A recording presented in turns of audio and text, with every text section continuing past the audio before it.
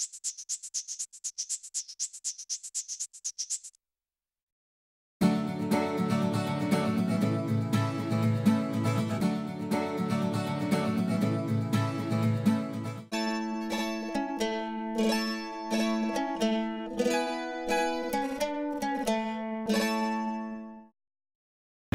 you for coming tonight. This is the second week of the Wilderness Issues Lecture Series.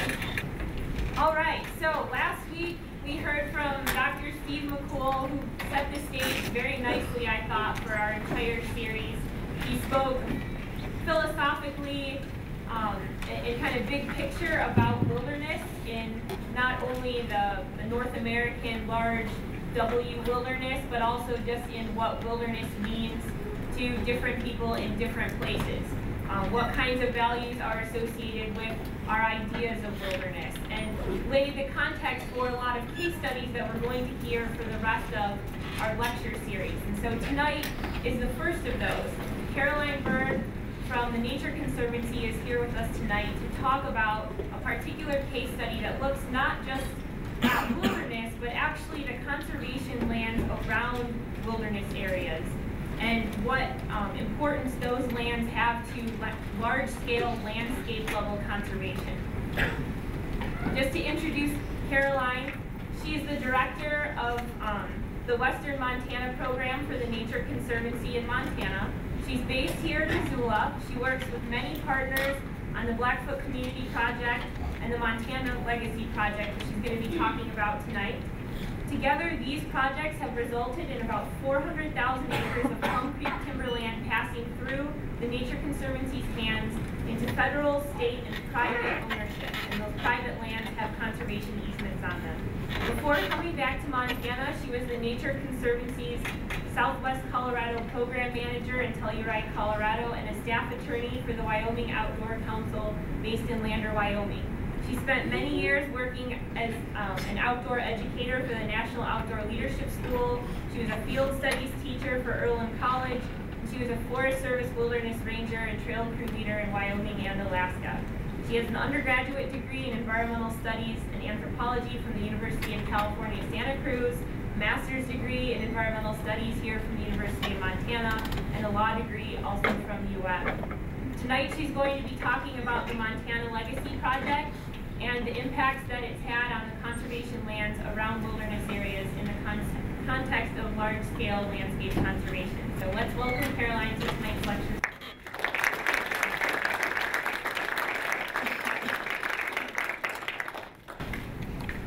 Thanks, Caroline. Can everybody hear me? Is that on? Yeah. Well, now it's on. Thanks, Natalie. It's really a pleasure to be here. And what Natalie didn't mention is I was the TA for Wilderness and Civilization in 1985 and 1986.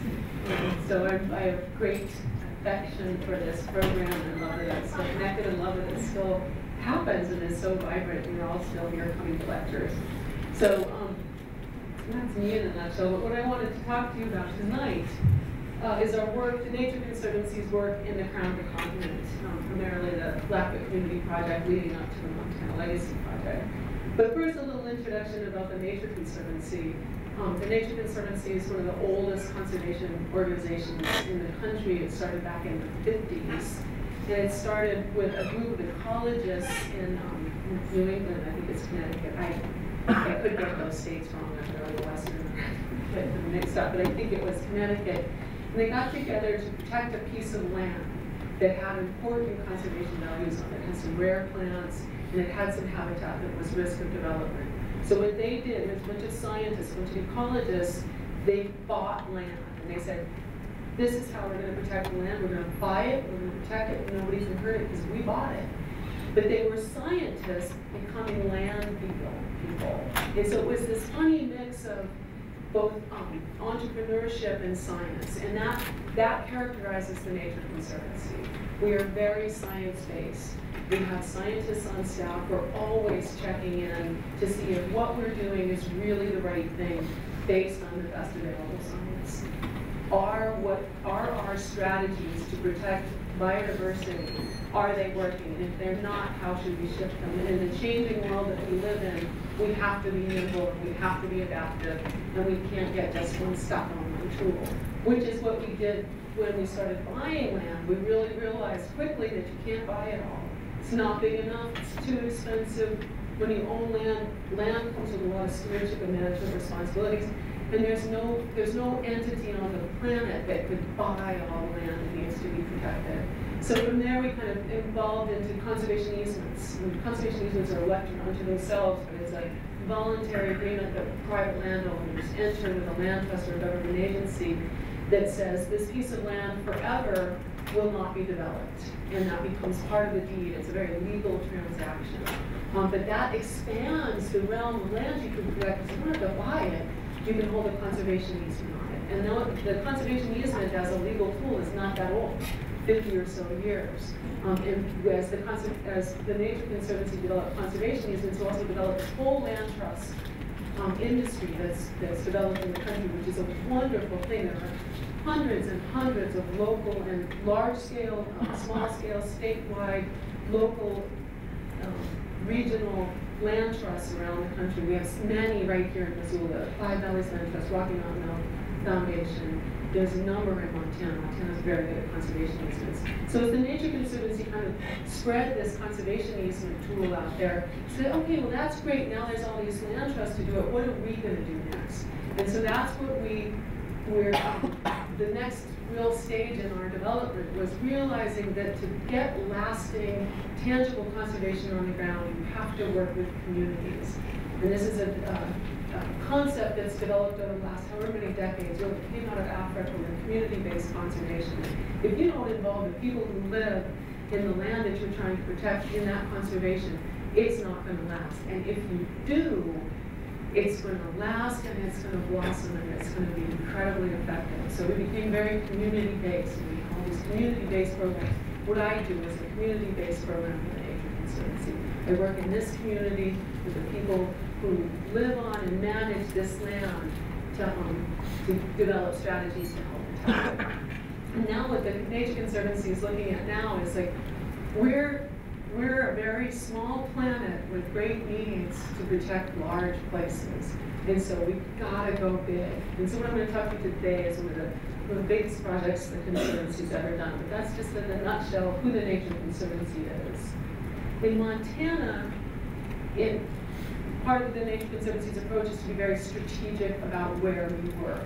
Work in the places that will make the most difference, that have the best opportunity, that you can actually protect those targets, those conservation targets that you're trying to protect. These are the areas in Montana that we work. The Great Plains and the grasslands, Southwest Colorado and the Greater Yellowstone ecosystem, and the Crown. One thing I want to point out about these lines, although they look like really thick lines on the map, really they should be perforated. Because in all these places, we're not talking about creating islands. We know better than to create an island of protection. What we need to be talking about is all the leaks from these areas into these grizzly bears that pull out here. It's not just these round places, but these are the areas that we focus on. Yeah, question? I'm sorry to interrupt. Could you kill the lights in the front? Oh, sure. It's kind of hard to see. Yeah, so you can see. Be nice. Thanks. Yeah, that's a little dim, isn't it? Is that better? Yeah. Thank you. So the Crown, this is where I work. Here's Missoula. And what I want to point out here is the core of wilderness, the Bob Marshall, and glacier and water tanks. And that really is the core of the Crown. Those protected lands that are wilderness create the core of this amazing place. But there's an awful lot of land outside that core. And what's unique about the Crown of the continent? And I gotta take some credit to this concept because I was having a beer with Sanjan, Sanjan. I think he's an adjunct professor here, but he's one of our chief scientists. And he was visiting in Missoula, he was about to move to Montana.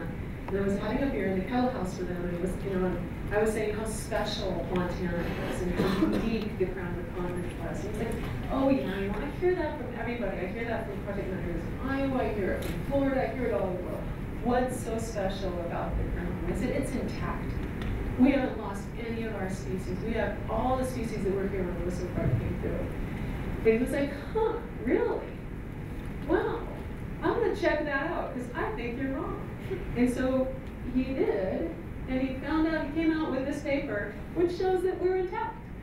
So we are one of the very few intact ecosystems in North America. In fact, the only intact ecosystem in the lower 48 states. And what that does mean is that we still do have our species, our pseudo-species, our ecological processes that function in this area of the Crown and the Greater Yellowstone ecosystem. But what's interesting is, so that's interesting, because we're like, okay, that's a nice kind of fun fact to know and tell, but what about it?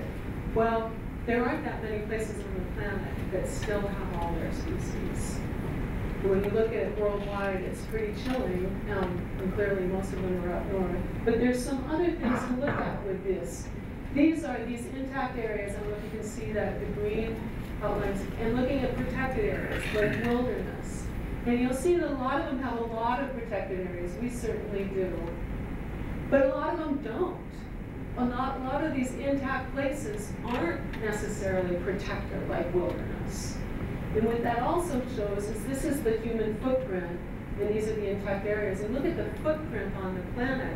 We've got to be talking about integrating people with conservation, people with ecosystem protection, people and their livelihoods with protecting these special places in the world. And I'm not just saying intact places are the only places that are special.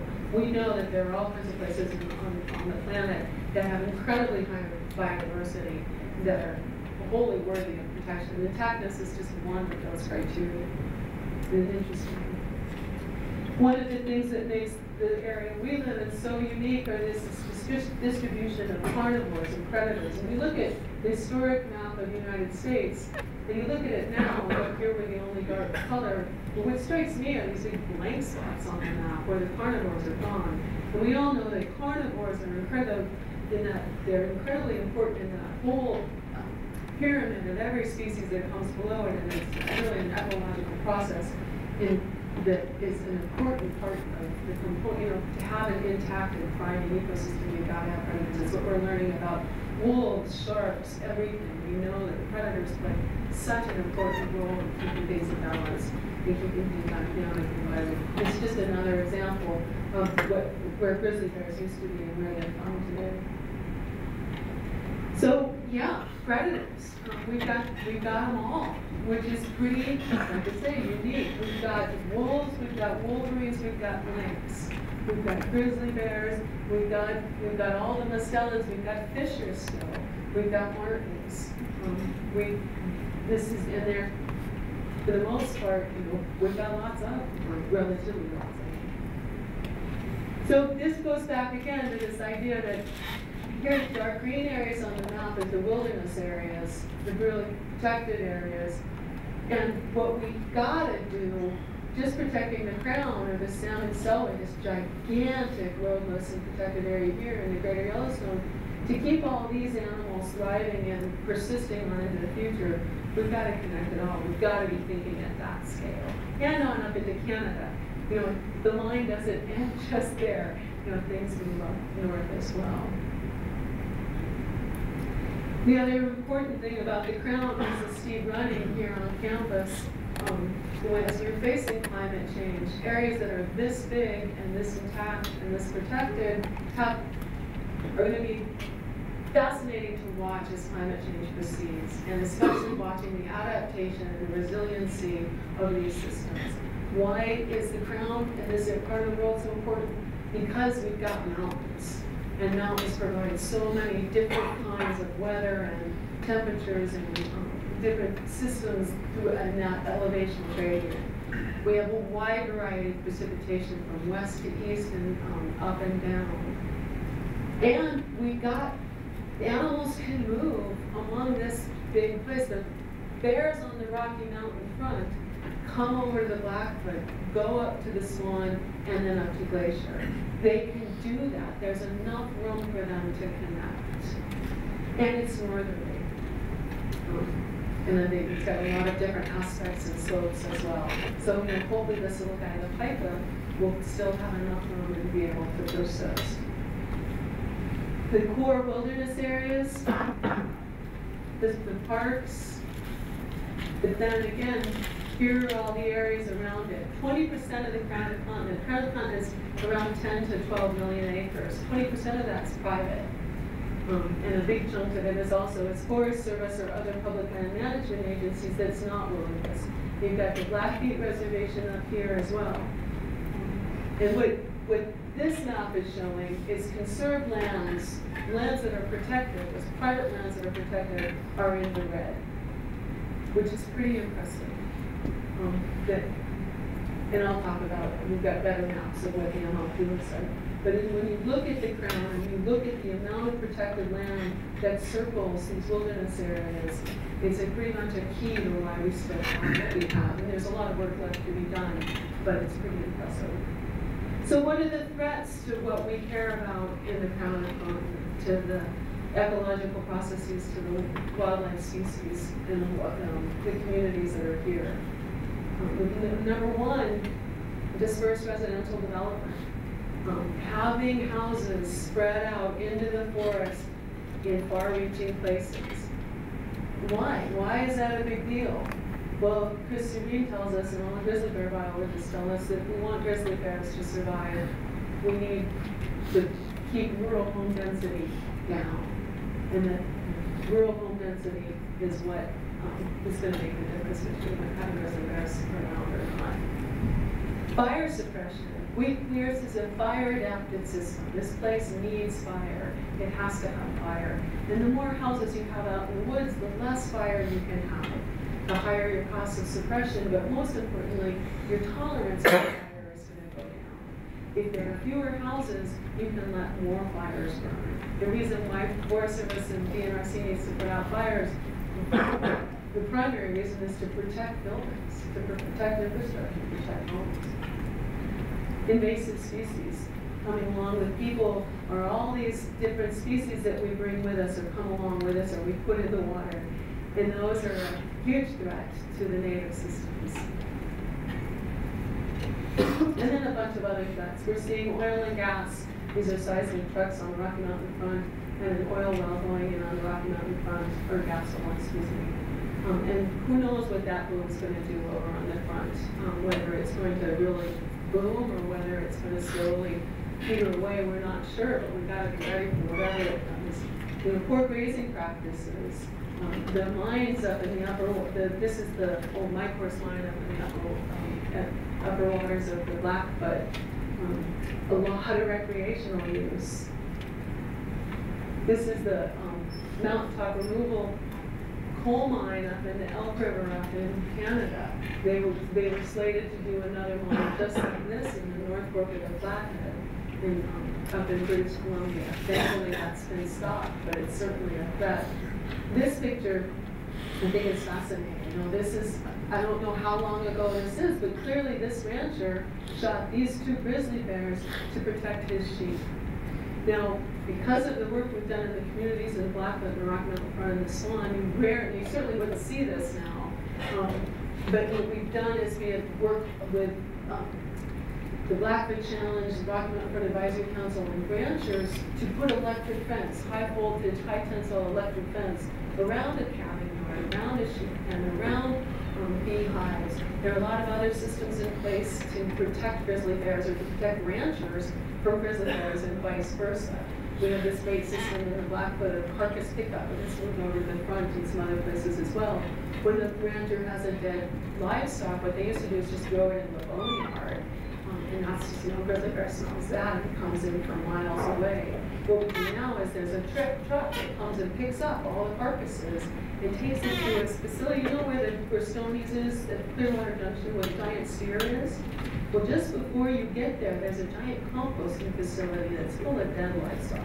And then they take the compost that's generated that and they spread it on the highways, and it's great fertilizer. But what it really does is it reduces that grizzly bear attractance. So by reducing the attractants grizzly bears have to get into trouble, the problems, the conflicts with grizzly bears, both in the Blackfoot and the Rocky Mountain front, have decreased dramatically, 100-fold. So you don't see this so much anymore, you don't, but what you do see is this. This is the grizzly bear that was pulled up by Lincoln a few years ago. It was hit by a pickup truck in the wee mornings of the evening, wee hours of the morning.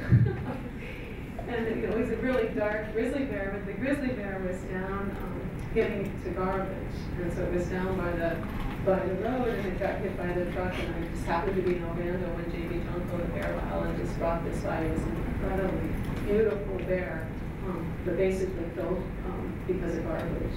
And this, I'll talk quite a bit about, you know, all the road system from all the old timbering practices that add sediment to the streams, and overfishing. So what do you do about all those threats? When you've done all those threats, what's going to be your strategic approach to protecting this place? And it's going to be a mix. What we do is a mix of land protection. We work heavily with partnerships, and we do a lot of stewardship, or working with people on their stewardship practices. But let me talk about, just to back up about land protection, and this is really setting the stage for the National Legacy Project and the Black Community Project. And it's a little history lesson and a lesson in property law. And really the way our property looks, the way our land is divided up in townships, ranges, and sections, all has to do, well, it goes back to the days when John Wesley Powell, you know, who floated down the Colorado River.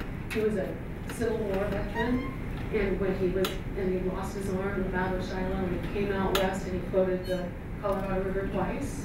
And when he came out here as part of the USGS, and when he had done this and he had spent time in the West, he went back to Congress and he said, we should not cut up the West on this township and range system. All the land should be divided by watershed, because if you don't have water in the West, your land's not any good. You've got to have access to water. And if you have Section 1 and the streams over here, 9, 15, and 23, well, Section 1's worthless. Don't do it this way. Well, clearly, Powell lost. And we now have this system of townships and ranges throughout the western United States. What we have in the east is meets and bounds. You describe your land by, from that camera, 20 feet to the west to that clock, and then over here. I mean, it's a completely different system. So this is a lot easier to do, but what it does is it places this grid on the landscape. Having put that grid on the landscape, President Lincoln, I gotta stop using the laser, I get carried away and I wish I could see stick. President Lincoln passed the railroad tax. And what he basically did, and this is back in the 1860s, you know, here we've got this whole western part of the United States and nobody's in it. And how do you protect it if you can't get there? When you build railroads. And how do you build railroads across this vast wilderness? You got to give the railroad companies huge incentives. And so that's what he did. He gave the railroad companies every other square mile along these railroads. These are the transcontinental railroad paths. And the railroad companies that were building them got land as part of their incentive to build railroads. It started out just a mile on either side of the tracks, and then it ended up at 6 miles on either side of the tracks. So the railroad companies are control mechanism. The railroad companies are smart. You know, they don't just take, okay, we'll just take that whole swath there. They take a checkerboard. They take every other square. So if you own the red squares on the checkerboard, the person who owns the black squares can't do that much. You really control, it's a very difficult way to manage land, but it's a great way to control what happens on the surrounding lands. So we ended up with this legacy of checkerboard land ownership throughout the West that was owned by the railroad companies. It was land that went out of the federal estate into the private estate. So what does that mean? It means you have a land ownership pattern that's long. This is, you know, the land ownership boundaries are very clear. Either from the air or when you're walking along, you're like, oh, I've hit the boundary, because they are literally this sharp on the landscape. Because these are heavily managed and these are Forest Service lands. This was managed for timber, and this is Forest Service land adjacent to it. So that's what it ends up looking like on the ground. As a manager, it's very difficult to do it, to go from corner to corner or corner to corner and have different, this drastically different kind of land management happening. So now I'm going to tell the story of the Legacy Project, but it starts in the Blackfoot. And here again is just a great example of that, of this Western land ownership pattern. The pink and the salmon were Plum Creek. Obviously the green is Forest Service, this is wilderness. The yellow is BLM. This gray is Lubrecht, owned by the university. The blue is state land. State land is also checkerboard. When Montana, when the western states became a state, they got two sections per township, 16 and 36. And as, again, that kind of land trades happen, you end up with more consolidated blocks and some townships that have no more state land. But it was part of the deal, it was the equal footing doctrine of the western states becoming part of the United States. The states got this land to support universities like this and to support schools. And so that state land, they cut timber, they graze cattle, they produce for oil and gas because the revenue pays for schools, for education, for universities. So that's what that blue land is. There's some U.S. Fish and Wildlife Service refuge land, and there's some fish, wildlife, and parks, wildlife management areas in the light blue. I think I got it. And then again, there's all this white. The white is the private, that's not the Plum Creek timber land. On this map, I don't know if you can see it, but there's cross hatches on these lands, and here those all have conservation easements on them, which is pretty impressive. So the Blackfoot's got this checkerboard land ownership, and it's got these communities in it. It's got communities of ranchers and loggers, and fly fishermen, and you name it, and wealthy people who move there because it's gorgeous. And these communities care deeply, these people in these communities care deeply about their landscape and their livelihoods. And everything happens at Trixie's. This is where more conservation has happened than anywhere else on the planet, is in Trixie's. If you've never been there, you must go. And what happened in the Blackfoot is actually quite unique. It came out of some local landowners who were just great local leaders. And they decided what we need to do is we need to start sitting down at the table and talking to each other. And we need to talk to the agencies. The BLM needs to talk to the Forest Service, Fish, Wildlife, and Parks. We need to talk to the U.S. Fish and Wildlife Service. Plum Creek needs to be there. The ranchers need to be there. We all need to sit down and just start talking. And then we need to start actually getting stuff done on the ground.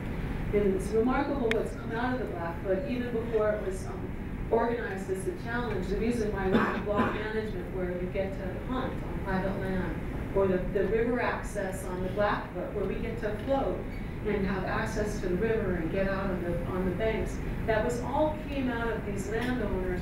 The conservation easement legislation in Montana came from landowners, getting excited with this shape there.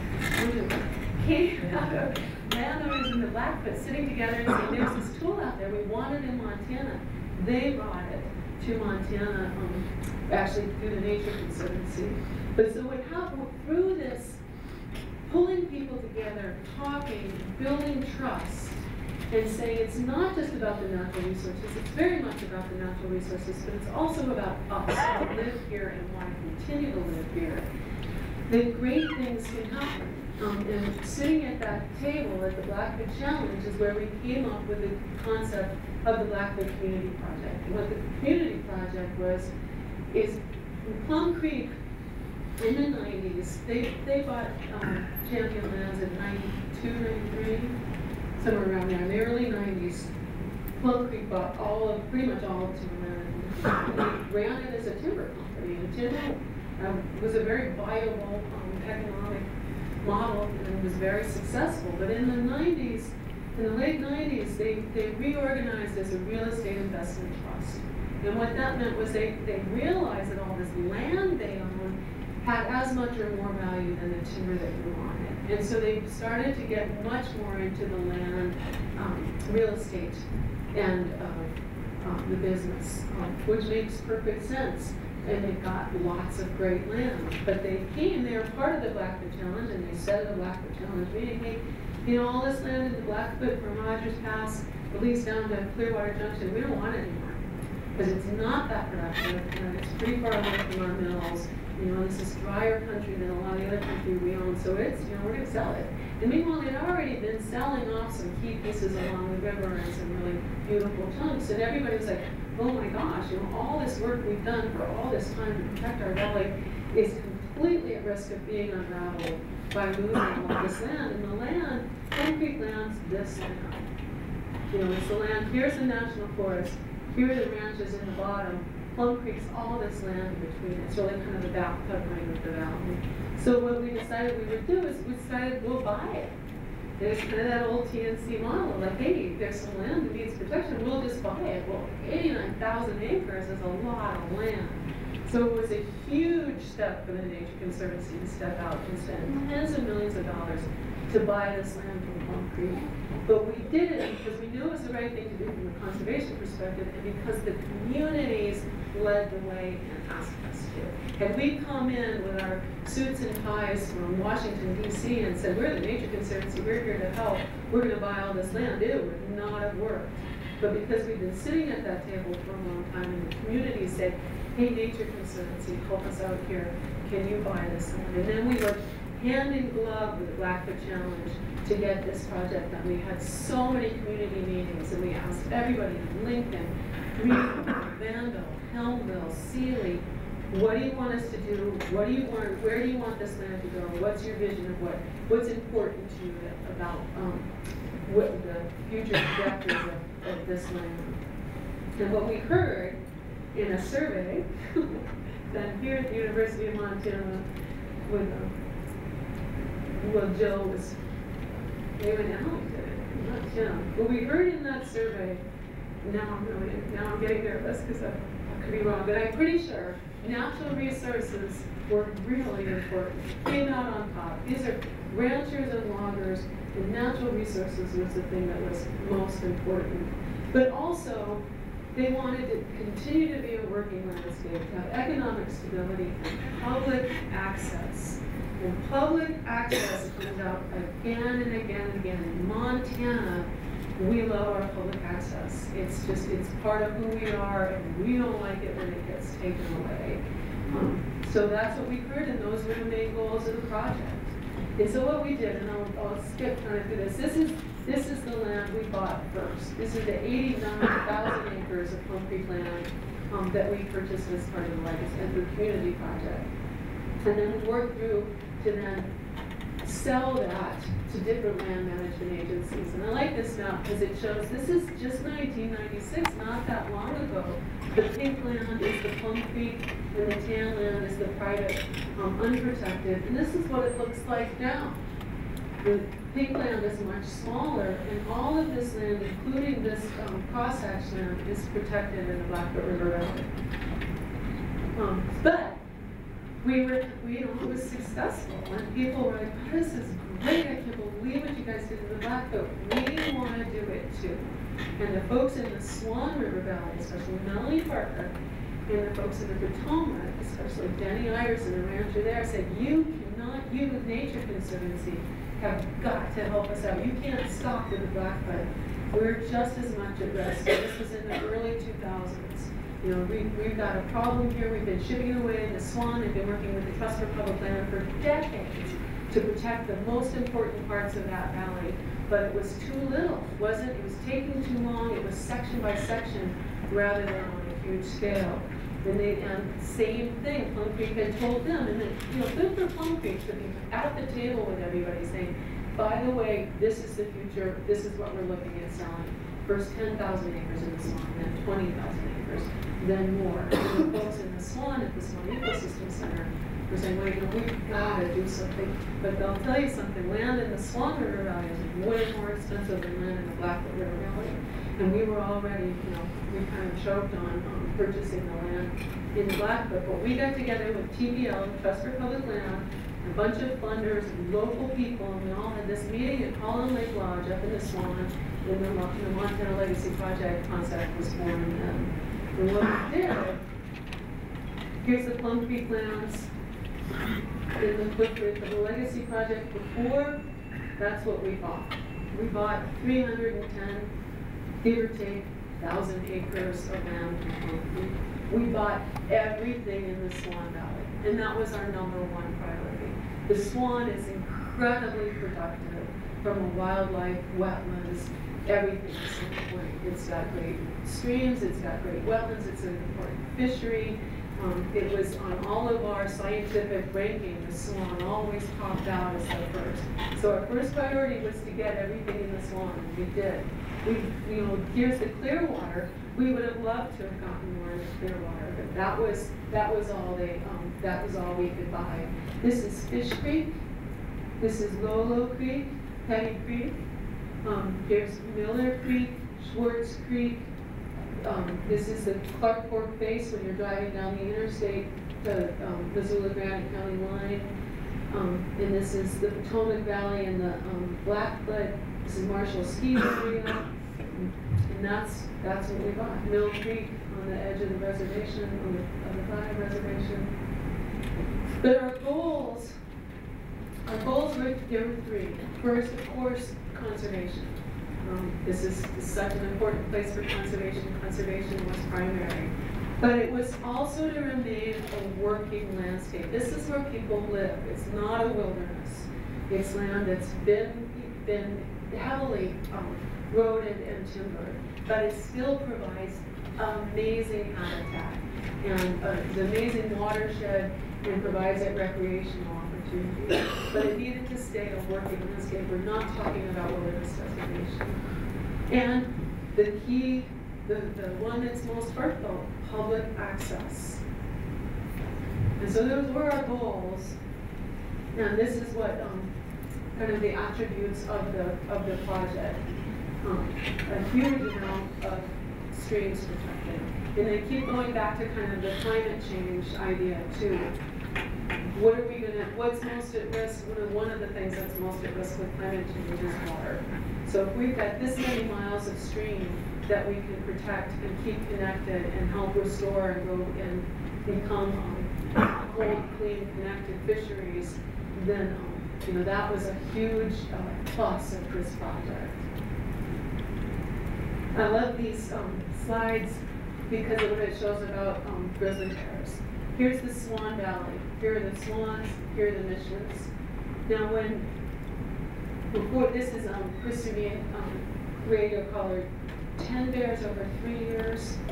Don't quote me on that. But this is a number of different bears activities, and obviously we didn't walk in those straight lines, but it was one point, and then however many hours later, another point, and another point. So it just really shows where they have been. It's not necessarily their travel corridors. But what we had thought was, it was the bob was where we needed to protect for the bears, and we needed to get so that they could cross from the swans to the missions to get to these great wilderness areas. Well, this data shows us just the opposite. It's the bottom where the grizzly bears are hanging out. It's the bottom along the river and the wetlands, the really lush country that's important to the bears. And all of a sudden it was like, whoa, this idea that we're creating these corridors from wilderness to wilderness was thrown out the window because that's not what the bears need. This is the Blackfoot, and these are bear ranges. Here's the wilderness. Here's where the bears are.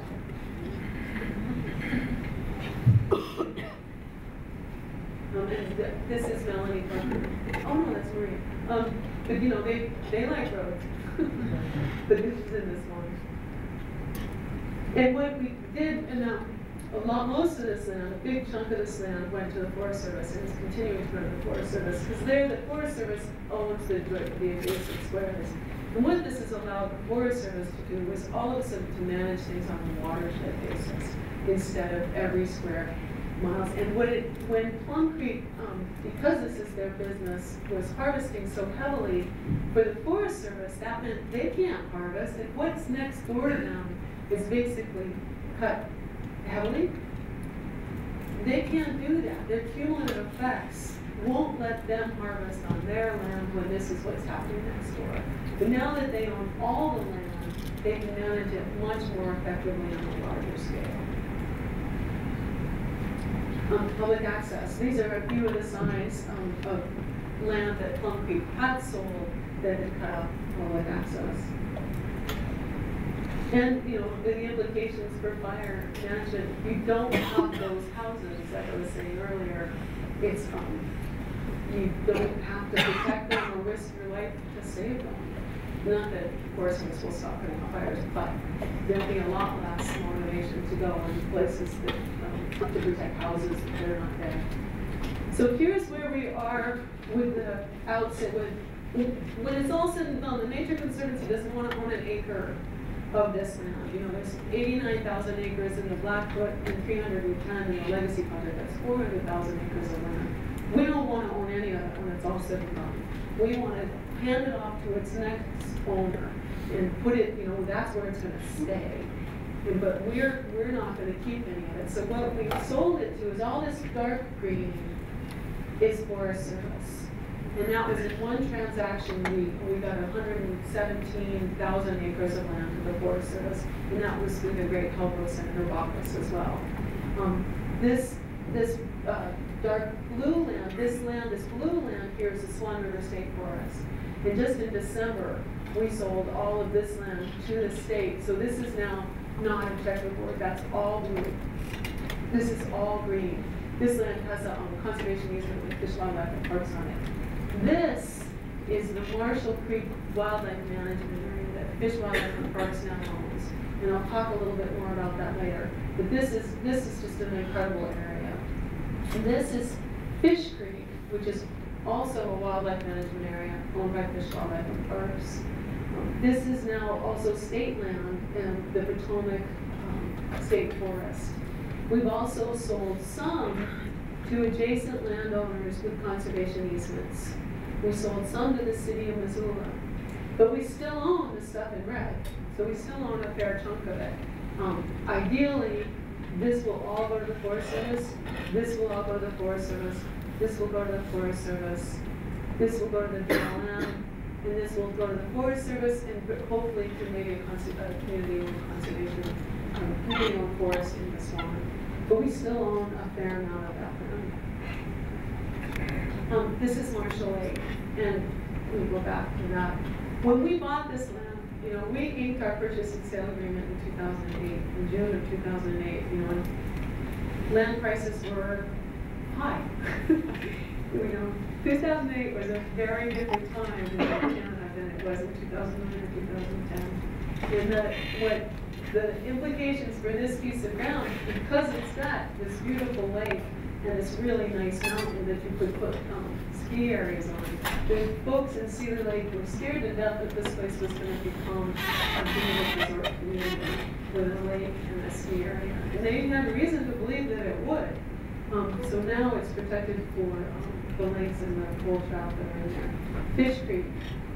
This is another now wildlife management area. This is the most important bull trout stream in the middle part of the Clark Fork River.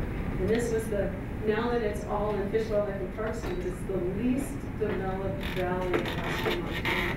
There are very, very few private homes in that entire valley. And when we owned it, when we owned Fish Creek, we started doing some restoration and pulling out some culverts and doing some stream restoration. We've done this in a number of instances, and what it does, how it helps the agencies is, you know, we, the Nature Conservancy, we can start doing something on our land. It's our private land.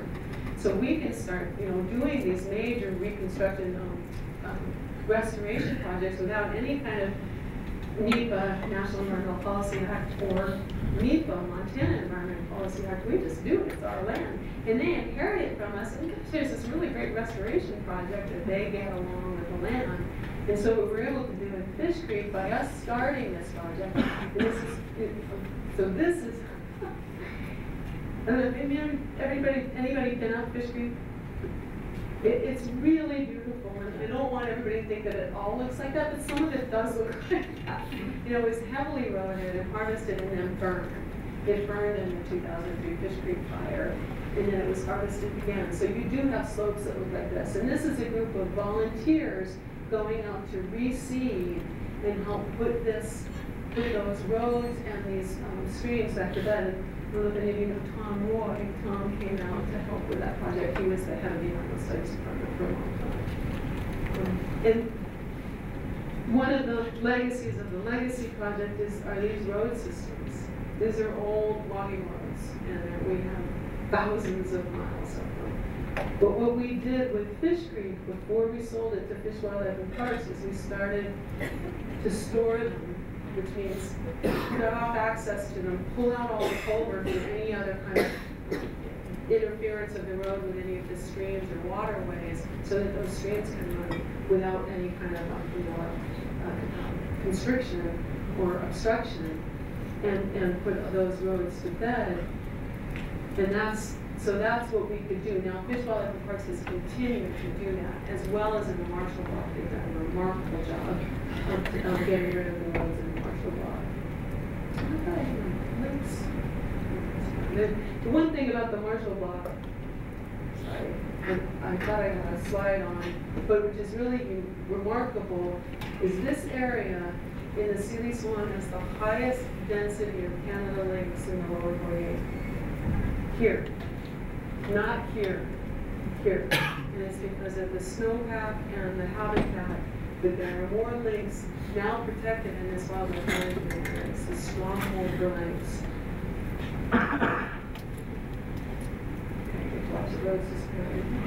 But what we also, as part of all of this, is the stewardship. This is one of our rancher partners in the Blackwood, David Nance, and working with David on what he's doing, what he's got. This is a Peruvian shepherd, and he's got sheep. That's what his dogs. But what he does is he gets sheep out there to manage the weeds, and they bring sheep to manage weeds, and so they don't have to spray. Because spraying, you can spray for as many years as you want, but it's kind of a never-ending input of chemicals and money. And so the Mannix brothers are using sheep to help manage their weeds, but they're also in really dense grizzly country.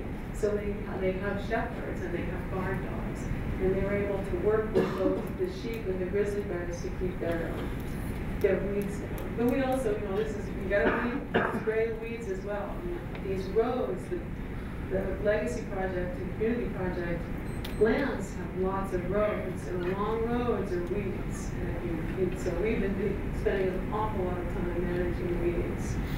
Fire. We would love to put more fire back on the ground, and that's something we're moving towards. We do a lot with fire in the Rocky Mountain Fund. In timber, the Nature Conservancy is now a timber operator. With the Legacy Project came a fiber supply agreement. We cut trees and sell them to Plum Creek because they sold us so much land. We've been doing it for 5 years now. We've employed 70 or 80 local contractors and added millions of dollars into the local economy by employing loggers to cut trees. This is one of our timber sales. The other thing, and I don't know that I've hit it hard enough, but I'll try and hit it hard now. By working with your local communities and working with your local landowners and your community groups, when you go to talk to Senator Tester or Secretary Salazar or the President, you have a rancher from the Rocky Mountain front, go and talk to anybody in DC, you're going to get a whole lot more than having a staff person from the Nature Conservancy. When you have the local communities rallying around, there's Jim Stone from the Blackwood Challenge, Melanie Parker from the Swan, and Dusty Prairie from the Rocky Mountain front. And what we did, this is the first American Great Outdoors listening session that was held in the Blackwood June 1st of 2010. We had the governor, we had both our senators, Secretary Salazar of Agriculture, the head of CDQ, the head of Parks. We had these high-level administrative people in the Blackwood to talk about community-based conservation, to talk about collaboration, to talk about what happens in these landscapes here in Montana that works so well.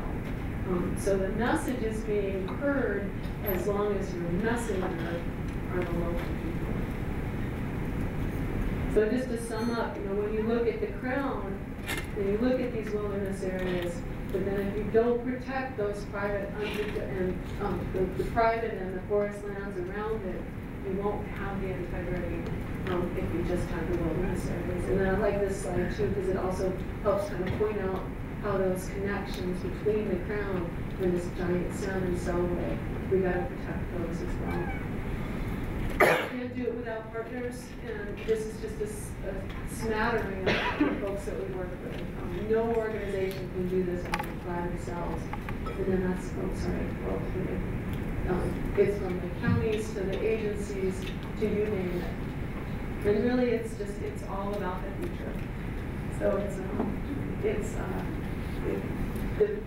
what I love about the work that we're all doing is, when I look at the Blackfoot and the trajectory of people's visions of what needs to be done and what can be done, it's pretty inspiring. And it's because people started working together and working towards that common cause of protecting their place and their communities. That's it.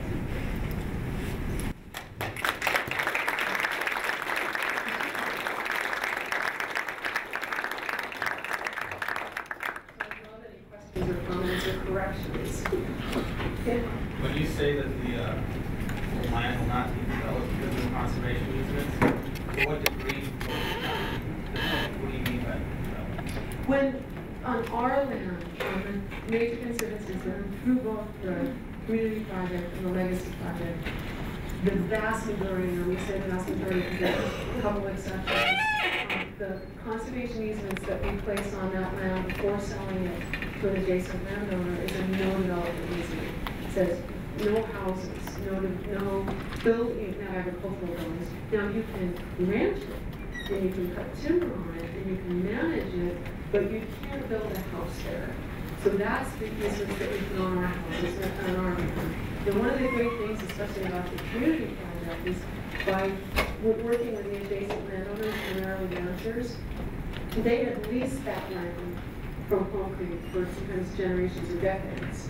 It was a really important part of their ranching operations. So they wanted to buy that land, and they didn't want somebody else to buy it and to have no trespassing signs or to get fenced out. So what we did to work with them is we put easements on our land, and we, working with our partners, got money to buy easements on their adjacent land. So we paid them money for an easement on their land. They then took that money and bought our land.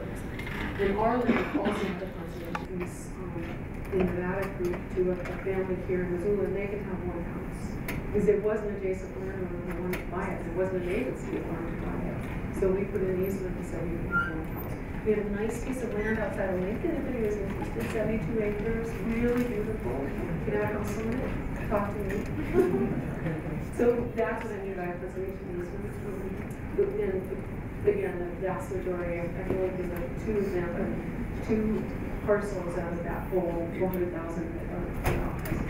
And those conservation easements that you put on before you sold it, there's no time limit on those? No, they're for perpetuity. That's something about conservation easements, but perpetuity is a kind of term of art, I think, in property law. That conservation easement goes with the deed, so it's recorded in the county courthouse.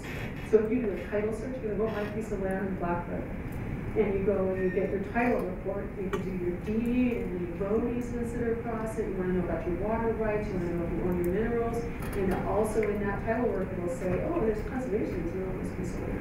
And ideally the person who's selling it to you says, oh, by the way, the conservation easement on this piece of land. And somebody from Five Valleys comes knocking on the door and say, hi, we have your conservation easement, we'd like to work with you.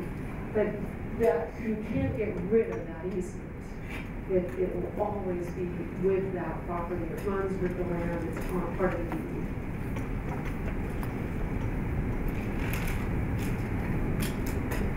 Yes. I really like the idea of conservation easements. Really interesting idea, and we need to see where it goes in the future. I'm just kind of curious though, have you run into any problems with the easements? As far as like them not lasting in perpetuity, I remember talking with Natalie one time in our class about us agreeing an event that happened in Subaru where like these people had an easement on their land, and well, like I guess here the problem is dumping mine waste and stuff like that, where to put all that stuff, and well, yeah, and and anyway, so like, the EPA wanted to, I guess, you know, everybody talked about where they wanted to dump all this stuff, and well, it was on supposedly land that had an easement, and the EPA went in and like changed it, and so they could allow that, even though the original like contract, states blah, blah, blah, X, Y, Z, can't do that and stuff. So who's kind of, I don't know. Is that a piece of land up the Blackwood? I can't remember, honestly. It was this last semester, that was last August semester. It sounds awfully familiar.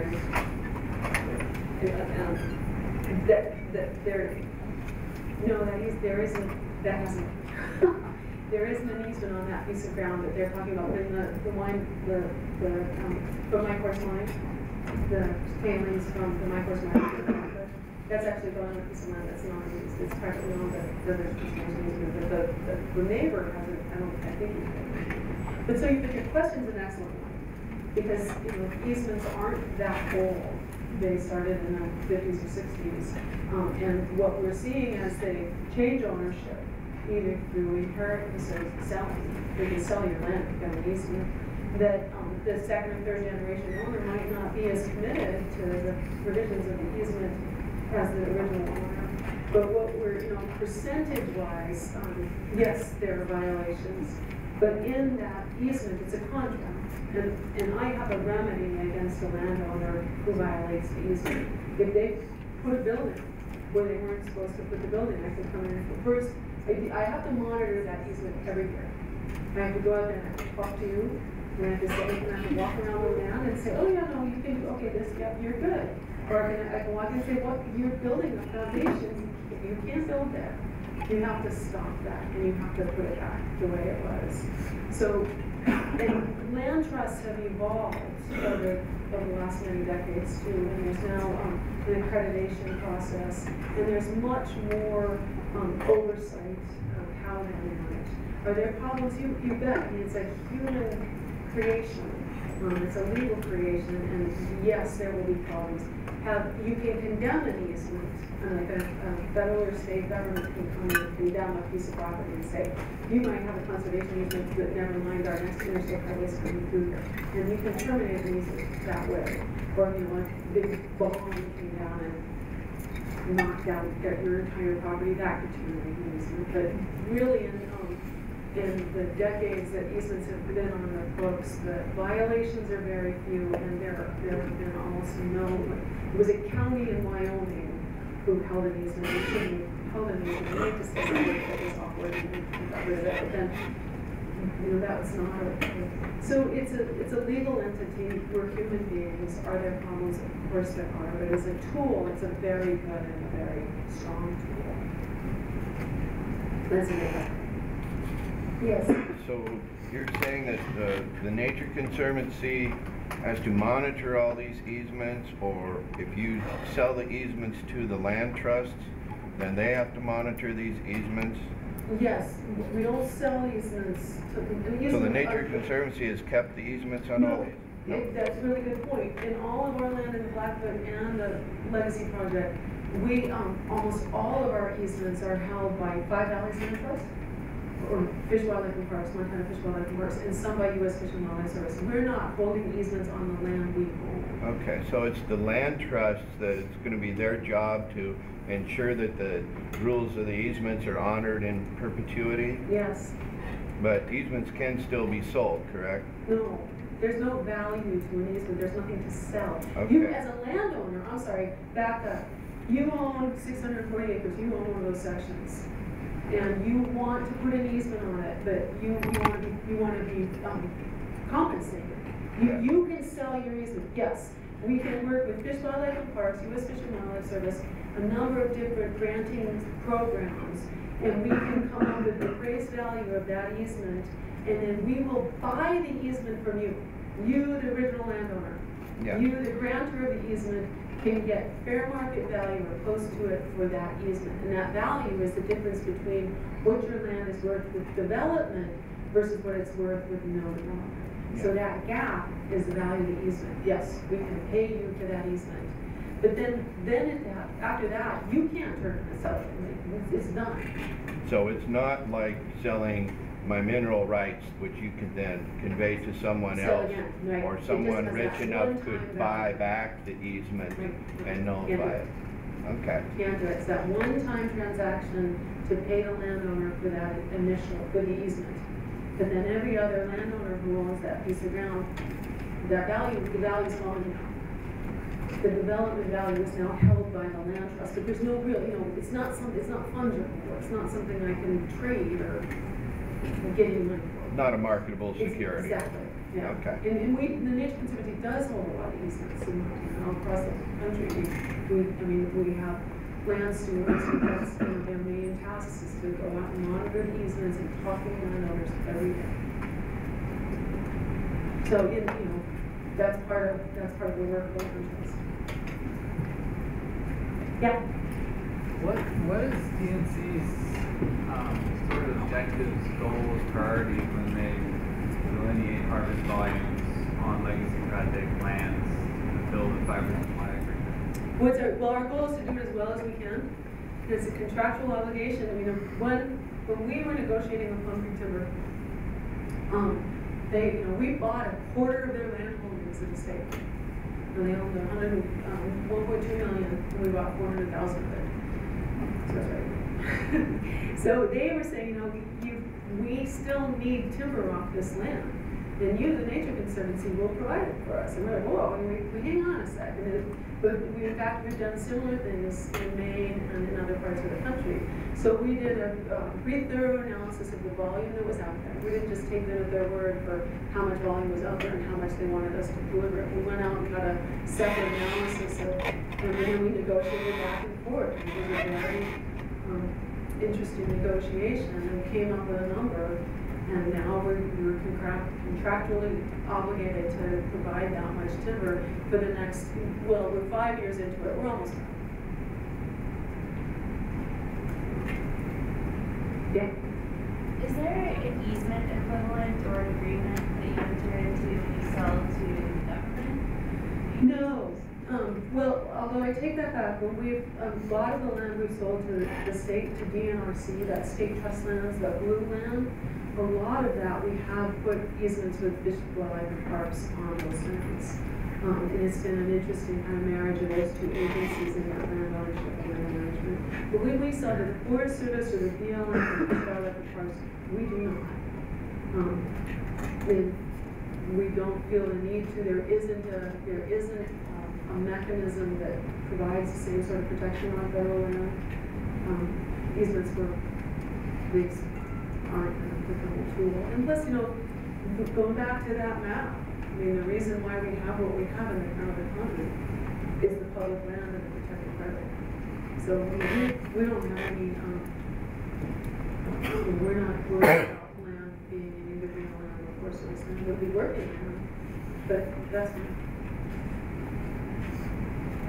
not where the threats are in all of our analysis. The threats to the biodiversity in the crown or all the other places we work is not public land ownership.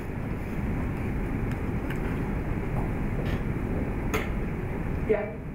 Is DNC going to continue to try to consolidate the checkerboard pattern in Montana after these legacy project lands are sold?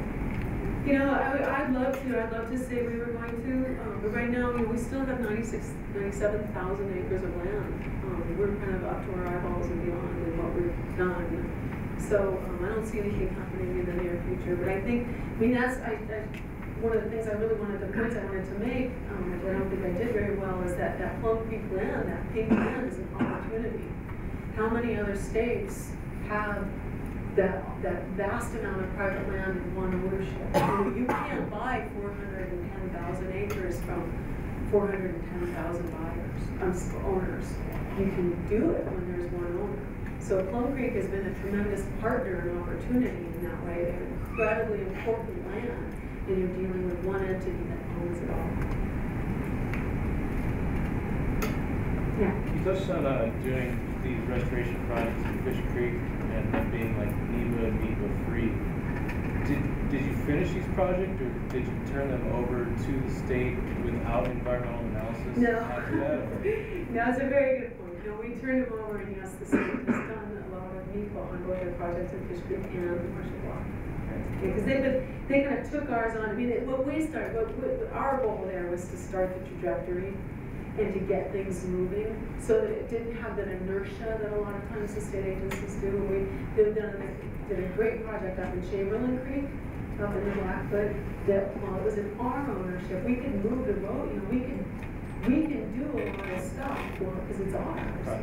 And send it up, but in partnership with them. We didn't do anything to say, hey, you know, we started this project. You want to take it? It was, you know, it was always very closely coordinated and with their support and working with Common Limited and Challenge and on to get it started. But it was just easier to jumpstart it while it was in partnership. But no, I'm sorry if I was probably being too joking. Yeah. I wanted to ask a little bit about your involvement with the local community, and if over the time that you've always been able to get all these different stakeholders to come to work together, or if it's kind of one dominant group, kind of what has been your approach? That is a great question. Thank you for asking that. And you know, it's easy to talk about the Blackfoot Challenge and Swan and Blackfoot because we've been there for a long time. We had this great experience in Mineral County. Fish Creek is in Mineral County, and we've never lived in Mineral County before. And Mineral County has a huge majority of Forest Service land. And they wanted more Forest Service land, and they were very skeptical of what we were up to. And so what we did right away is we started having meetings, and we met with county commissioners, and we had public meetings, and we started a working group, the Fish Creek Working Group. And we, you know, we were careful about selecting local leaders, people with influence, people who wanted to engage, and people who, you know, people who were interested. And what we started to do is mostly listen and to say, what is it that, what are your concerns? What do you want to see happen here? And how can we help? And in Mineral County, they were very clear, no more Forest Service land. They don't get enough money to pay for their county services. They don't get enough money off the federal lands. They didn't really want it to be concrete lands because they get property taxes off of that. So we said, okay, we won't sell it to the Forest Service, but how about DNRC? And they were like, well, DNRC is good because, you know, that's actively managed forest land, but DNRC doesn't pay property taxes either. Fish, Wildlife, and Parks pays property taxes on their wildlife management plans. Perfect. And at the same, so we spent a lot of time out there. We got to know people, we got them out on the ground, we walked around, and we listened. And then we followed up on what we heard. The one thing that was really unfortunate, but very really moved people while we were in the negotiations with Plum Creek, they also had a lot of their ground on the open market. You know, if you could have gone in and bought this really beautiful half section on the West Fork of Fish Creek. And what our deal was, if that land doesn't sell by November, we're going to buy it in December. But if it doesn't sell by the end of November, then we get it. But if it sells by the end of November, okay, it's sold. And we're not going to get it. Well, there was a piece, half a section, 360 acres on the West Fork of Fish Creek that we dismissed. And it went to a private buyer. And, you know, it's just the way it worked out timing-wise. And as soon as that person bought it, they fenced it, and they painted their fences orange, and they put up no trespassing signs, and then they got this big V6 or something down in the stream, and removing gravel and something. And everyone was like, you can't do that. That's not, you can't do that. It's like, of course I can. And so it was because the people had been like, no, you know, private land is fine. And private land is, I'm not saying it's not.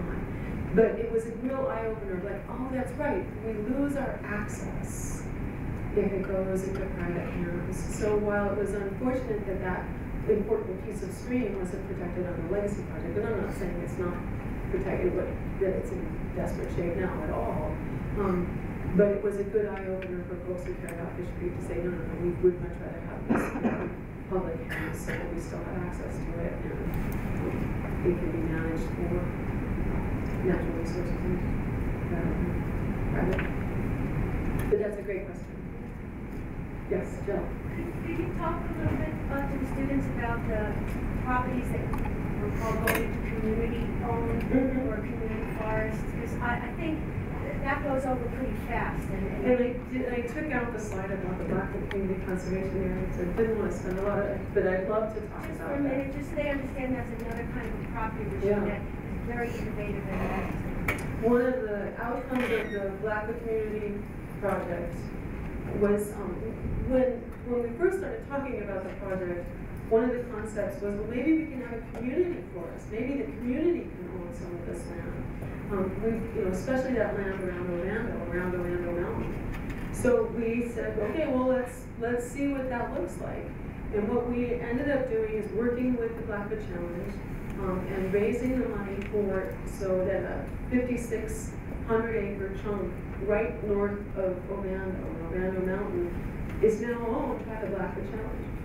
But that 5,600 acres, there's a line around 41,000 acres around that core piece that's managed together as the Blackfoot Community Conservation Area.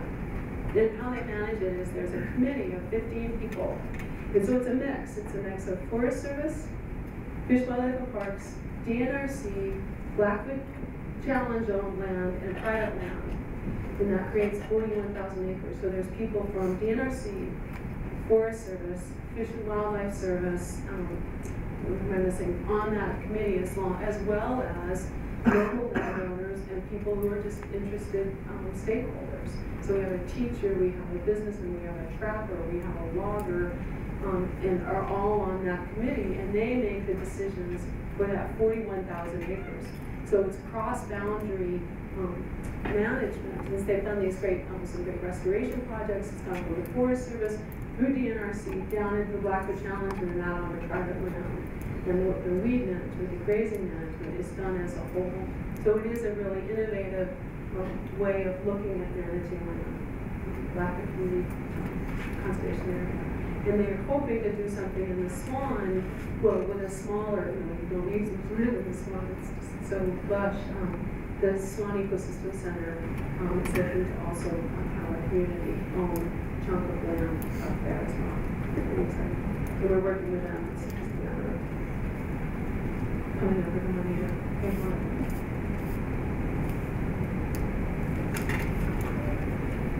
Any more questions? Thanks so much. Oh, go ahead. Well, I was just going to ask, how is the Nature Conservancy funded? We're any way we can. Membership, donations, private donors, foundations, government funding. What we do, because we're trying to do it on a large scale, we look everywhere. Great, thanks so much.